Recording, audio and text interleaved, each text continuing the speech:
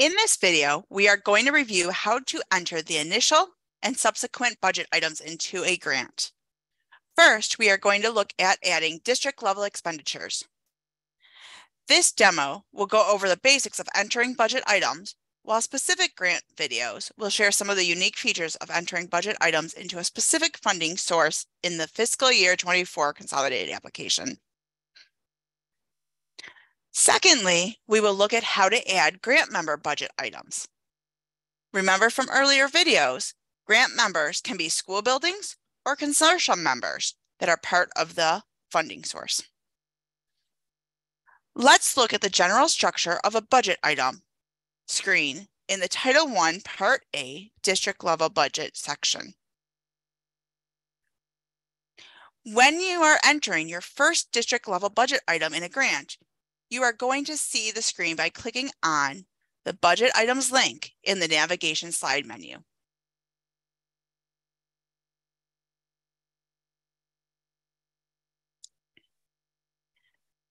You will see that this screen looks fairly similar to how adding a new budget item looked in MEGS Plus with the different budget categories. The last four fields are exactly the same as you saw in MEGS Plus. The only thing that has changed is the order. So you have the budget description, the function code and title, the cost entry under object code, whether that be salaries and benefits, purchase services, supplies and materials, capital outlay, or other, and then the FTE and hours text boxes. What you will notice that's different than MEGS Plus is that each budget item has at least two additional categories they start with. First, the budget item type. Depending on the funding source, the budget item type option may change. For the fiscal year 24 consolidated application, you can have anywhere between 1 and 5 options for budget item type. We will look at the different options for each grant in their video segment. The second field or category is private school or neglected and delinquent facility category. When the budget item type is set to equitable services, program cost, then a private school name must be selected from the drop-down menu. Let's enter a sample budget item. The first one will be a district-level administrative cost. Our first budget item that we will add is an administrative cost. So let's look at the budget item type. We are going to select Title I Basic Administrative Costs for this district level budget item. Due to this being an administrative cost, no private school name is needed, so we will leave that category blank. Let's add the Title I Director position into our description. A Title I Director, 0.05 FTE to provide general oversight and coordination of Title I program. Job description attached. Balance of FTE is general fund for the curriculum coordinator position. Next, we will have to select the function code, 226, for supervision and direction of instructional staff. And then we need to add, due to this being an FTE, some salary and benefits. So for salary, we'll put $4,100 in, and for benefits, we will put $1,970 in. For the FTE, as we mentioned in the budget description, the FTE will be 0.05, and then we will hit Save in the top right-hand corner of the screen. When you scroll all the way to the top of this budget screen, you will see that some information populated when you hit the Save button. The grant source, Title I Part A, Improving Basic Programs, along with the accounting numbers, Additionally, we can see at the top right underneath the Save button, we now have a timestamp of when this budget item was saved. These are very good signs that our budget item is accurately saved in this grant. Additionally, you will notice that we did not have any errors on this budget item. There is a variety of errors that could happen if information is missing. So for instance, if I take that function code out and hit save again, I will get an error message saying that a function code is required.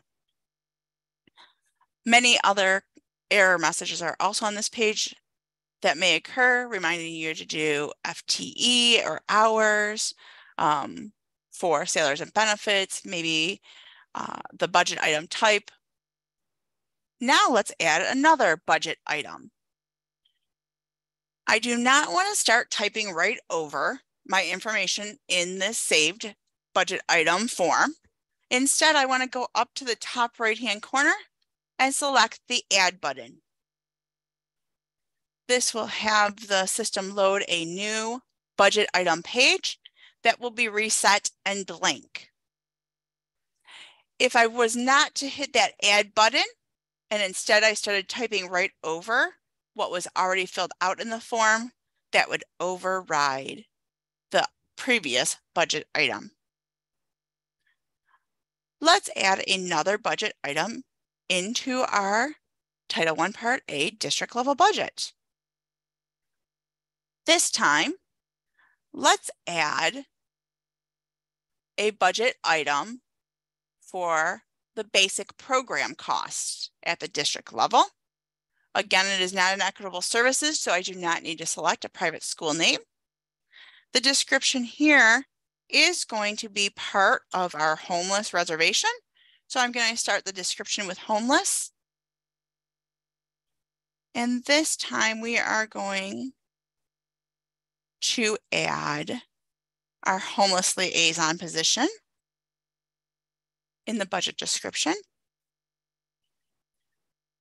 On the previous Title I Part A distribution and reservations screen, I did put that we were going to reserve $10,000 for our homeless set aside.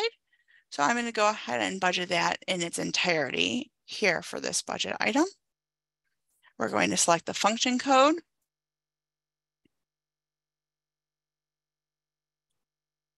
We're going to select the benefits and the salary.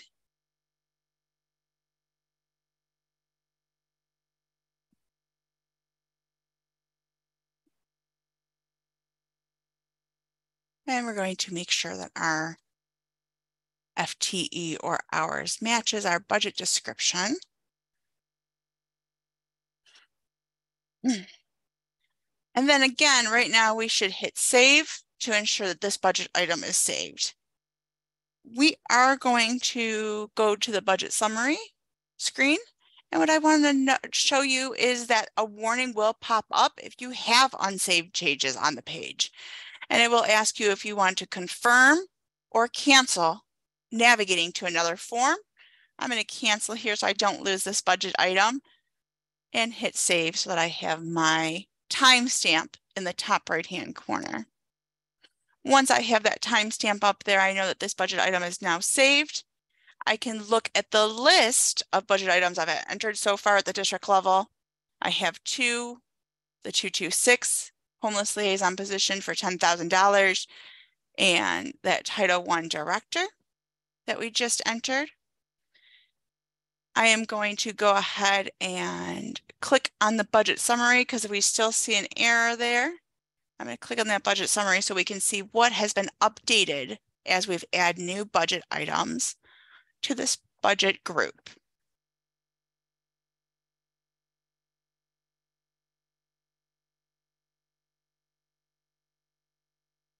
All right, so we transition to the budget summary screen. We will notice that our funding sources here at the top, and you can see that our budget items has begun to populate function codes. Again, remember this summary table was blank previously. But now that we have our homeless liaison and Title I director entered, we can see our total so far budgeted is $16,000. We will come down here to our budget summary in the funding source section. We can see our total budget is $16,000.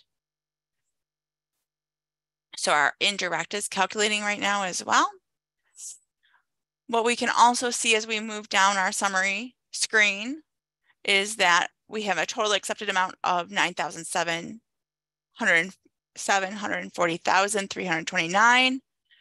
The remaining budget here is subtracting that $16,000, but we still have a bit of money to budget. And then as we move down into the budget areas, you're going to start seeing this middle column be completed for the two budget items. Again, our budget item type that we did for the Title I director was admin budget cost. So you'll see that $6,070 there.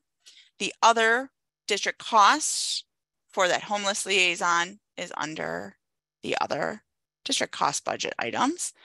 And you can see that $10,000 there. We still have the $1,000 parent and family engagement to budget for those other district reservations.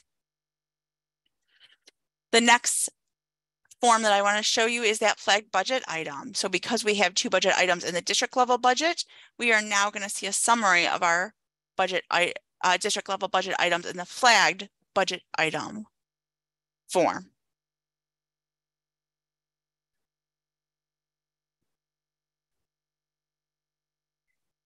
As I said, this is where you can see that summary of all the budget items that have been put into the district level budget.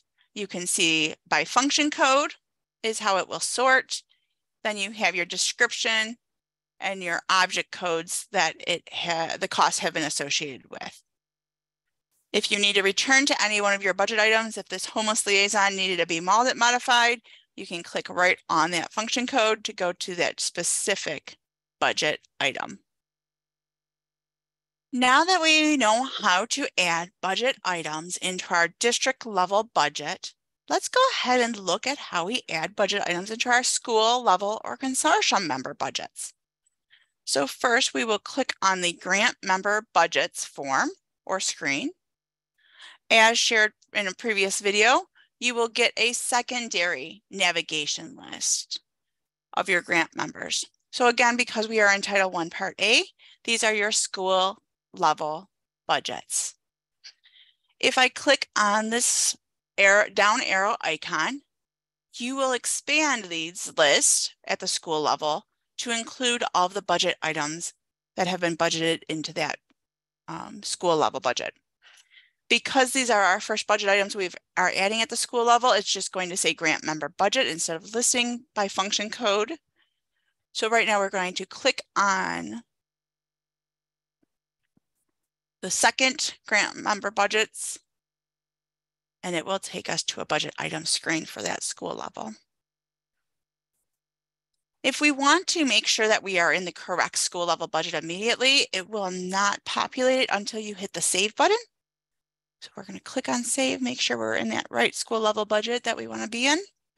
Right now I can see that I am in Kendon School for Title I Part A. You can see there's some error messages right away since we had not entered anything. We need a function code, a description, and we need a cost. So we're going to go ahead and make those errors disappear for a minute. For our grant member budget items in the Title I Part A grant, you're only going to see one budget item type, and it is the school program cost. So there's nothing to select, that will be pre-selected for you. Let's go ahead and add some targeted summer school into this school level budget.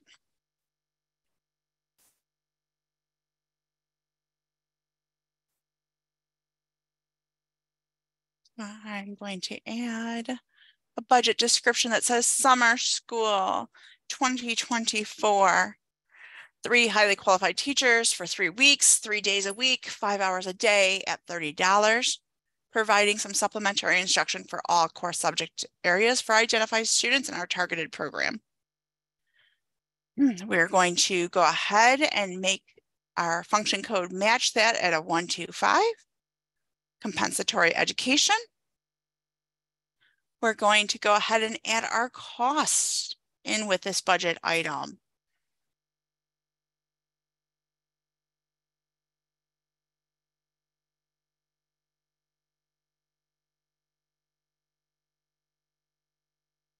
So we have our salary and our benefits for our 3 highly qualified teachers.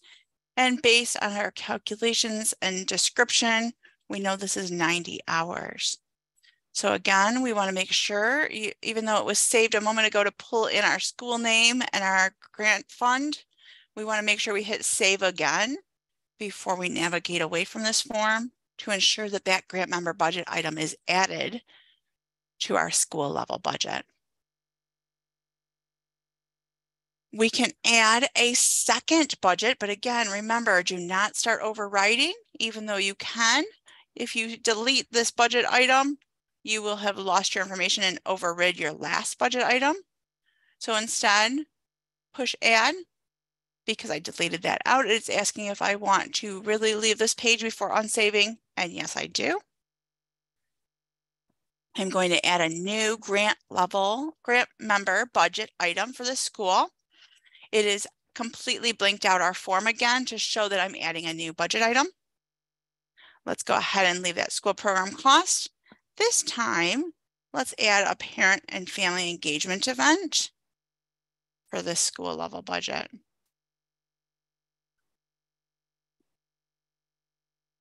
And we're actually going to add 4 events for the school year.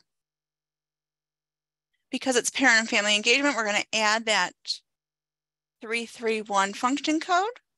We're going to put this as a purchase service of $2,400 for the 4 events. And we do not need a FTE or hours for these events. Let's hit save. You'll notice that the budget item is saving, and as well, you'll see which school level budget it was added onto for the funding source. Let's go ahead and review by clicking this side arrow of what budget items we have here. By clicking the down arrow icon, I can see I have added these 2 budgets successfully into the Kendon School. I can see my 2 other grant members still need budget items added in on their school level budgets. I'd like to draw your attention to this exclamation point next to the school's name still, because right now we need to go and visit the school level budget summary page to see what kind of progress we're making on completing the budget for this school. So I'm going to click the hyperlink right embedded into the school name. The school level budget summary is had loaded in. We can see this is the grant member budget summary for Kendon School for the Title I Part A grant. We can see that some function codes have been added in based on our budget items. Generally, this summary screen is blank, just like at the district level, until we add budget items. But we now have our summer school 125 added in, as well as our parent events of the 331. We can also see, all right, now that we have added our Kendon School parent involvement budget item, let's hit save. This is our second budget item for our grant member. Let's go ahead and click the side arrow on the grant member navigation bar slide menu. Let's go ahead and look and see, we can see our 2 budget items that we just added for summer school and parent and family engagement for Kendon School. And what you'll notice is there's still an error on the budget summary for the grant member.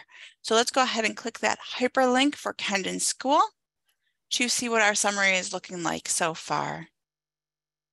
So as we can see, for that grant member school level budget, we have a summary table just like we had at the budget summary for the district level. You can see the school name, the grant. You can see some function codes starting to be added to our summary table to show how the breakdown of cost is showing up. And then what we have is our total available. This was based on the Title I eligible schools. I'm sorry. The Title I allocation to school attendance areas, and the school level budgets. So because those forms are pulling forward into our school level budgets here, we can see how much is available and how much we have left to still balance or budget in our grant member budgets. So again, using this little arrow icon, you can see we have 2 so far.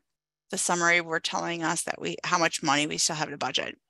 Another way that you can see this grant member summary budget at a glance is by clicking on the navigation bar. And you can see that our secondary navigation list will come back out. We can go to Kendon School. And this will take us to our screen or our form that shows the summary of all of the budget items that have been entered in for the entity Kendon School for the funding source Title I Part A, Improving Basic Programs. You'll see there's spots for flags, like approved, modifications, unallowable, our comments, our function codes, and then the budget descriptions that were entered for the 2 budget items entered for the school level budget so far. If we need to go back to one of the specific budget items for this grant member, we can click on the function code and it will take us to that budget item screen for the school level budget.